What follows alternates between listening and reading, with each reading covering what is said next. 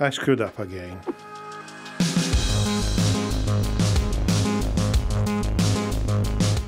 So this is the kind of video I would rather never do, but in the last week video I made a couple of errors. I want to be clear, all were due to me failing of properly checking the sources, nobody else was involved.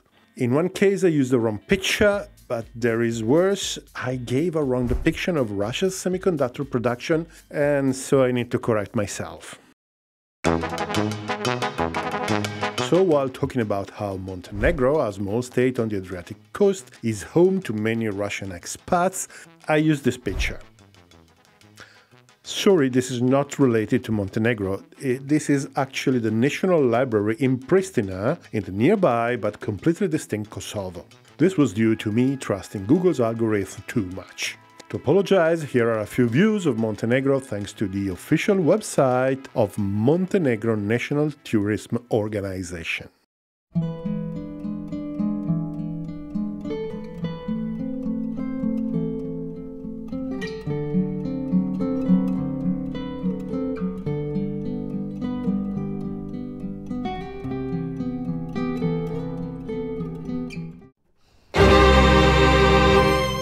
In the previous video I said that the Russian semiconductor industry is capable of at most a 350 nanometer process.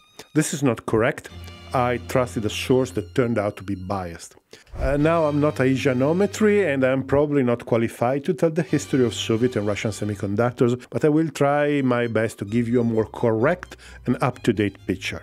The Russian Silicon Valley is Zelenograd, a town 10 km northwest of Sheremetyevo Airport, one of the Moscow international airports. In the 60s, during the Khrushchev administration, the place was designed as the core of the Soviet effort to catch up with the US in the industry of integrated circuits and electronics in general. Actually, in the Soviet Union, there was the know-how and a lot of scientific experimentation was happening, but the government choice was different. It was to focus on catching up with the US and try replicating Western designs with some European help sometimes. Obviously, there was a lot of espionage going on, as Zelenograd was one of those closed cities that existed in the old Soviet Union. In the 80s, the US intelligence estimates were that the Soviet Union was about 5 to 10 years behind, which was, well, a reasonable outcome with this kind of policy. Then the dissolution of the Soviet Union happened, the last decade of the 90s happened, and most of the ground gained was lost. Now Zelenograd is no longer a closed city, but it is still the home of most of the Russian semiconductor industry.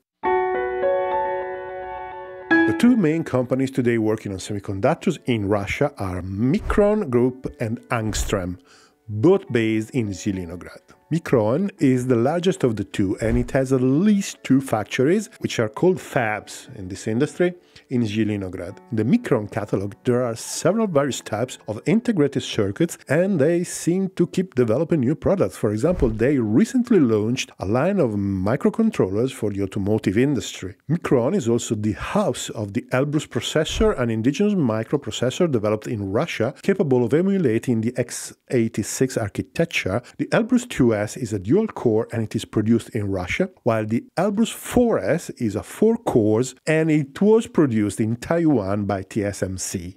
This processor is now quite old, it's basically obsolete. The first version goes back to 2011 and the 4S goes back to 2014. The clock is 300 MHz for the 2S and 800 MHz for the 4S. This is a typical case that is showing the lag of the Russian semiconductor industry. When it comes to these more complex and higher-end integrated circuits, they are 10 or to 15 years late, and I'm probably generous. A case like the Elbrus does not have a direct impact on weapons production, but it has an impact on the processing power available to the country in general. As I was saying in the last video, it is in principle possible to compensate with smarter architecture and more chips, but the miniaturization goes out of the window, and power requisites change, and not for the better. However, Micron today is producing with 180, 90, and 65 nanometers nodes. That is much more modern processes than those I mentioned in the video. However, the wafer size is still 200 millimeters, which is the old industry standard,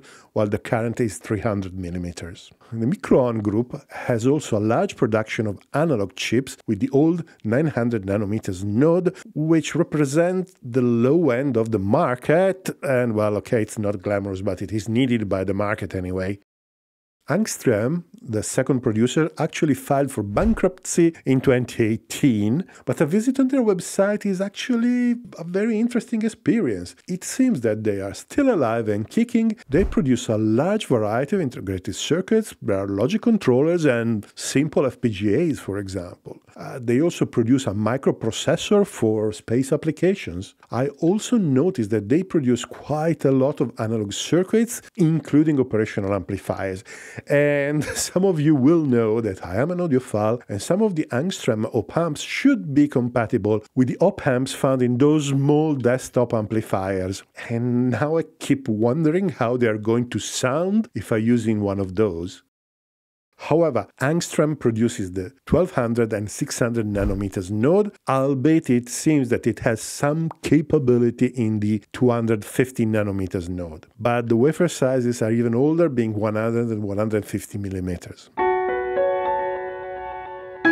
Sorry, I just realized that some of you may not know what these numbers mean. So the node, measured in nanometer, is a characteristic dimension of the electronic component built into the chip. The smaller the better, because you can pack more components and do more stuff more quickly with less energy in a smaller package. The wafer size measures the size of production lot, so to speak. Typically, integrated circuits are printed with a process called lithography on a plate of pure silicon called the wafer, depositing layers of various impurities that build the components on the surface of the wafer. The wafer is usually round, and the larger the wafer diameter, the better, because you can fit more components on the same wafer. After the circuits are printed, the wafer is cut and packaged in the typical blackish boxes you see if you open everything, any sort of electronics today. It is also worth to know that the process is not perfect, and the chips may have an intrinsic quality. Sometimes it's called the silicon lottery. Some lesser quality chips may not be reliable for some use cases. For example, very cheap Chinese phones may contain second choice silicon, making them a good investment only on paper. This is the problem mentioned in the leak about the Chinese replacement chips in the helicopter industry that I mentioned in the previous video. Going back to Russian semiconductors, there is also a handful of bouquet manufacturers that can produce around 150 or below nanometers. Or on the flip side, other producers that can mass produce but at very old nodes, 500 nanometers and above. Part of this production is specialized, for example, in space applications, which can be very demanding for the electronics. Overall, as we said in the other video, the Russian production covers about 25% of the Russian demand, so the country is not self-sufficient, neither in quantity nor in quality. However, as you have seen, the situation is not nearly as bad as I outlined in the previous video, so apologies. One thing was correct though, that is, the Russian government is very serious about achieving self-sufficiency and reducing the gap. There is a large investment to acquire the technology for a 28 nanometer node, but that's not everything, because the key technology for the node achievement is the lithography machines. For the smallest nodes, there is basically a single producer in the world, the Dutch-American ASML. While China is trying, so far with limited success, to replicate this technology, Russia is investing in an entirely new type of a process from scratch. This is going to be painful, but it is probably the right thing to do if you want to achieve self-sufficiency. What is this new process? Well, I leave the explanation to the professional when we will have more news. I stop here. So, thank you very much for watching this short video. Thank you very much for giving me your time and attention. I really appreciate that. I consider this an honor and a privilege. And an enormous thank you to all those who are already supporting the channel on Patreon by being a member or by one-off donations. And if you want to help the channel, please do the usual YouTube step, subscribe, hit the bell, and hit the like button. But if you really want to help me in producing content, please watch another video on the channel straight after this one. There are more than 300 videos on the channel, some examples will appear beside me. Please feel free to click on those. So, again, thank you very much for watching, and see you next time.